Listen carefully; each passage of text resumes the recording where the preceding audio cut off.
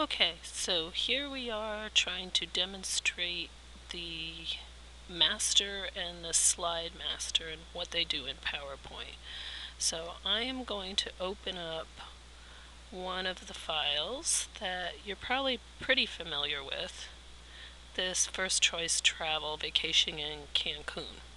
And as you can see, it has a template that's called Blue Ocean, a design template. So I'm going to go ahead and change the title master and the slide master. The one that the title master will change is this First Choice Travel, this first slide. To change the master, I go to View, Master, Slide Master. And now you'll see over here on the left in this pane, I see the master title and the content slide master. Okay, so I'm going to go into the title one. And the first thing I'm going to do here is get rid of this layout entirely because I don't like it. I could try just to change the picture on this, but because this is a built-in picture in PowerPoint, I know that the picture I want to put in isn't going to look very well. It's going to try to assume this blue hue, and that's not what I want. So I'm just going to get rid of this design entirely, and right now it's the ocean one, and I'm going to go down and I'm just going to do the default design template, and this is going to get rid of my title slide entirely. So I'm still in the master. I want to do a title one. I can go in this insert new title master in the slide master view toolbar, and now as you can see I have a master title and a default design slide master. If I go and view all my slides right now, you'll see that they now just have this basic template. Okay, so let's go again. I'm back in master view, and I'm going to add a picture to the background of this. In order to add a picture to the background, I'm going to right click and go to background. You can also access this under the format menu. Under background, I'm going to go to fill effects, and here I want to use a picture. I'm going to select it.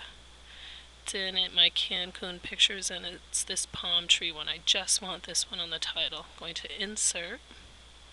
I'm going to lot this picture aspect so it looks good and works on this rectangular view. I'm going to click OK. I'm going to preview.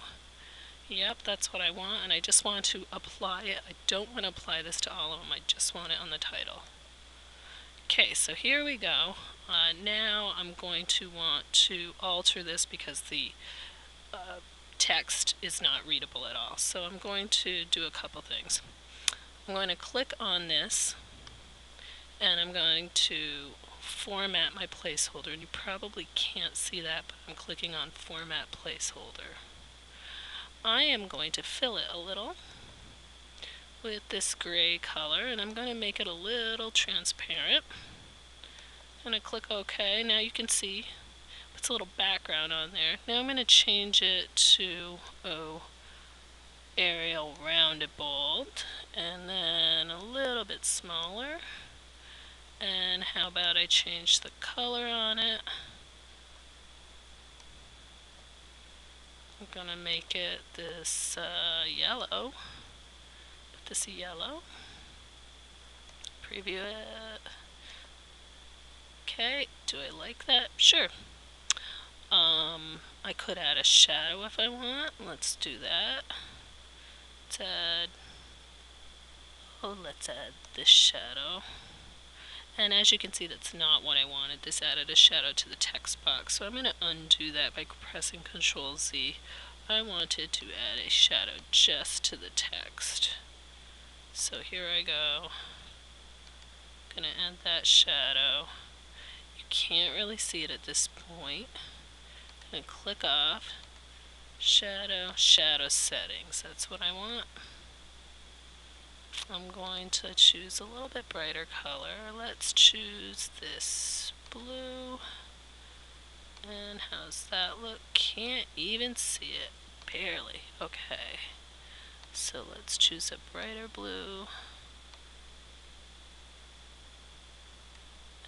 make it less transparent. There we go. Okay. And you can see it, you can move it around. So it's just subtle. There we go. Now, if I want this whole format to apply to this text box, I can go through this whole thing again, or I can use my Format Paint button. I'm going to click on this box and basically copy the formatting using this Format Painter. And click on this box, and it did the same thing. Now I'm going to adjust my text so it's smaller. About, say a 32 or a 28. There we go. And let's close that. Let's preview it. Do I like that? That shadow's a little wonky, so I'm gonna change that a little. Let's go back into the master. And actually, I'm going to make it a little more transparent. Preview, get rid of that, and I'm going to make this shadow just a little more subtle. And I think I might even change the font back to Arial. A little bigger. There we go. Click that. Change the font back to say 32. Close it. Let's take a look at it. Yeah, that's not too bad. I might want to make these boxes a little smaller, but I can do that right here.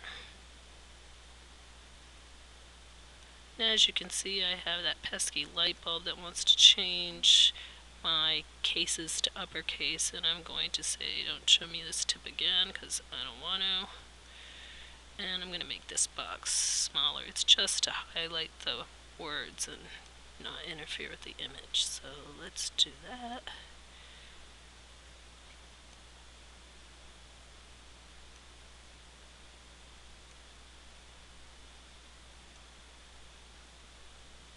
Does that look a little smaller? There we go. Let's look at it again. And I still don't quite like that shadow, so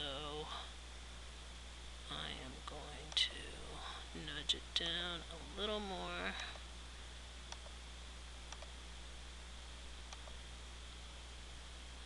View it. And then maybe once that way. As you can see, you can play with this forever. Yeah, that's pretty good. Okay. So that, as you can see, applied to just my title slide, and these other slides are still pretty basic. They don't have any kind of background or anything. So I'm going to go back into my master, and let's get rid of the shadow. And now I'm going to make sure I'm on the slide master, and I'm going to add a picture to this background. So let's see what I'm going to do. We are going to go to background again, and we are going to go to fill effects, picture, select picture, and I'm going to choose this beach one.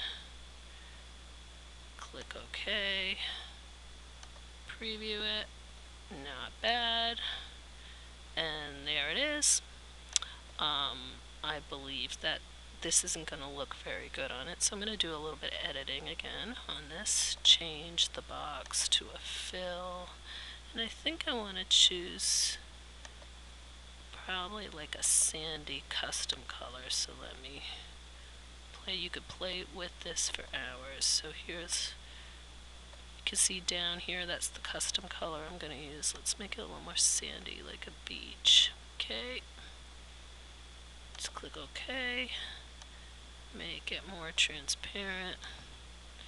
Let's click OK. It's still a little too dark. Let's make it more. Click OK. Not too bad. And let's preview this.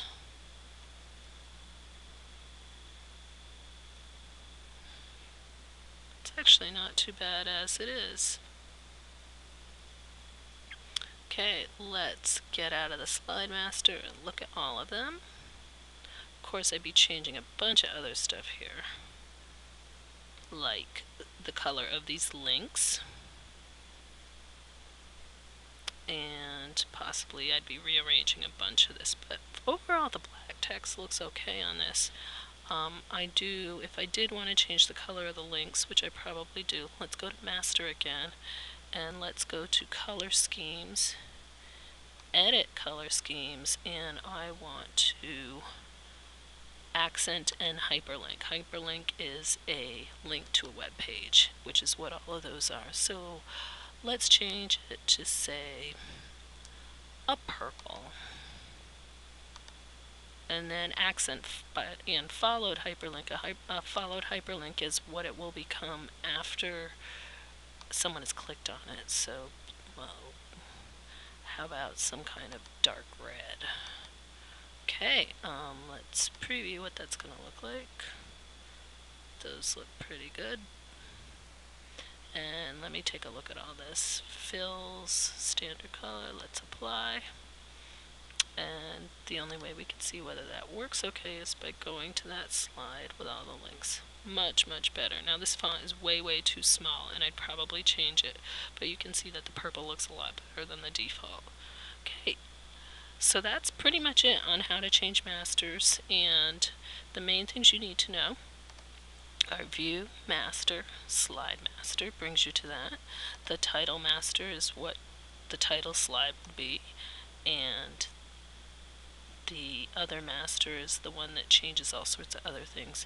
Now you may want to do things like get rid of the date and time box on these, which you very well could.